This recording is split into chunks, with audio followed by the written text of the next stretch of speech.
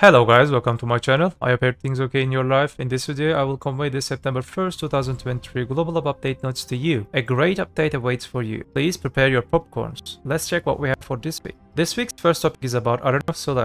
As you know, after reaching a certain rank level, you didn't have to do anything to hold there. However, a system has now been developed for players to maintain their rank. In this way, an opportunity was given to the players who joined later. You can now see the details on the left side on the screen. According to your rank, you will start to lose points according to the days you didn't play a match. Honestly, I'm curious what you guys thinking about this change. Please let me know in the comment section. In addition, ranked matches can now be played on Tuesday and Thursday too. Practice mode is also now accessible whenever you want.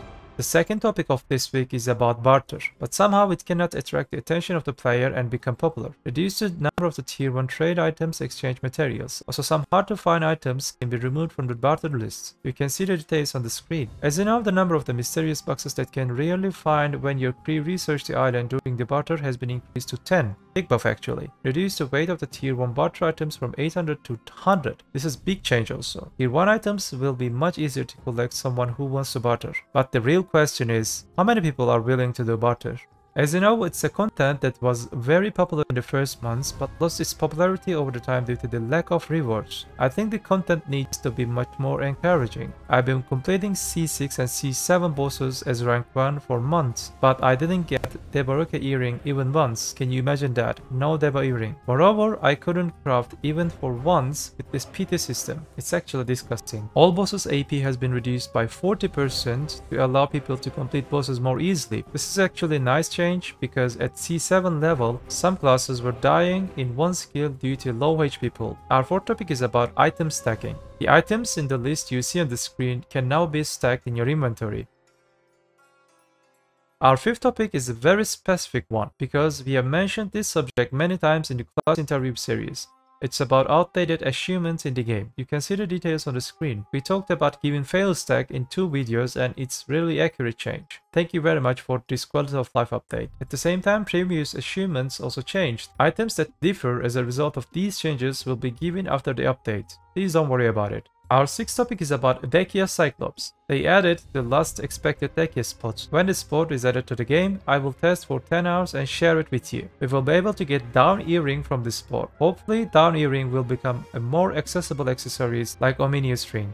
Our seventh topic is actually pretty cool. Many spots in the game have received great PvE income buffs. Let's check all of them one by one. First spot is Dehkia Ash Forest. The damage of the spinning forward slash attack of the Walrus in the Ash Forest has been reduced by about 31%. I think this will allow to end game players can grind there safely. They also changed the trash loots. For Gyras mob, it was 1 to 2 and they changed it to 2 to 3. For Barnas mob, it was 4 to 8, they changed it to 6 to 8. For Tungrat ruins, it has been improved so that you can acquire loot when Putarek disappears by defeating all the monsters summoned by the Putarek in the Tungrat ruins. Along with the loot acquisition, Putarek's knowledge can now be obtained with a specified probability. The amount of the Tungrat ruins fragments that can be obtained from the defeating Tungrat aesthetic and the Tungrat guides has been changed. It was 2 to 4, now it is 3 to 4. For Stay of the Dead spot, for the minigame Elite Mob Knights of the Temerian Conviction, it was giving you to 15 to 30 trash loot, now it will be give you 80 to 100 trash loot. For Dehkia Tunkuta,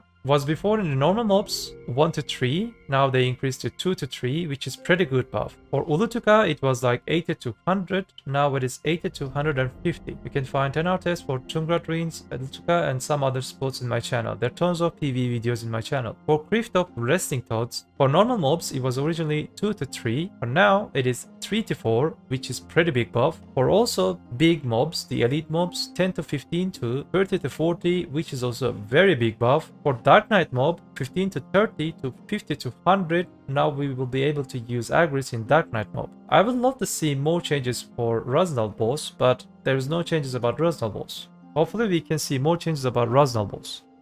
This is actually interesting about Kratugar Ancient Ruins. They increased the trash rate of the normal mobs from 2 to 4 to 4 to 5. This is extremely big change. I don't know how it will affect, but they also changed History and Nakman last week and again in Kratuga. Interesting. For Olun's Valley, this is normal Olun's Valley by the way, they increased the trash loot for normal mobs and the 4 arm from 2 to 3. For the main golem, they increased it from 2 to 4 to 4 to 5. I think after these changes, Olun's Valley, the normal Olun's Valley will be viable with your Agris. They increased the amount of the trash that you can drop from the mobs. It was like 3 to 5, now it is 4 to 6. And from Ulutuka, 20 to 30, they increased to 80 to 100. For Thornwood Forest, this is normal Thornwood Forest, they increased the normal trash loot from the 1 to 2 to 1 to 3, which is pretty good. And also they increased the trash loot that you can get from the elite mob from 2 to 4 to 10 to 15, which is pretty good. Gryphonracia Upper, they increased the trash loot that you can drop from the Gryphonracia from 4 to 6 to 5 to 7. I don't know why they increased the Agris. You're just buffing the trash loot and also you're nerfing the Agris. So this is not actually buff according to my experience. For Sanul Camp, they increased normal trash loot from 1 to 3 to 2 to 4 for all mods. For Mravak Labyrinths, they increased the trash loot from Ironclad Mruska and Mruska, obtained from 1 to 2 to 1 to 3, which is pretty huge buff. For Rutum, this is actually a nerf, I'm sorry for that, because its spot was like broken, I can say. The number of the biting Rutum Fangs that can be obtained by defeating the following monsters has been changed. Rutum Soldier, Rutum Brawler, Rutum Elite Brawler, Rutum Mage, Rutum Archer, and Rutum Soldier. It was 2 to 5, now it is 2 to 4. Our 8th topic is actually a separate video subject itself. You can find the update notes in the description section. If I've had to put such a long change about the siege and nodes in this video content, I think the video duration would be like 40 minutes or something. Also, there are too many errors when translating from Korean with the Google Translate. I will also make a video when the change comes our official servers, because this is a very sensitive subject and I don't want to make a wrong presentation. Thank you for your understanding. Another subject is about content and UI changes. Improvements has been made to open the UI for the equipment that allows you to check others' adventurers' choice when enhancing the equipment.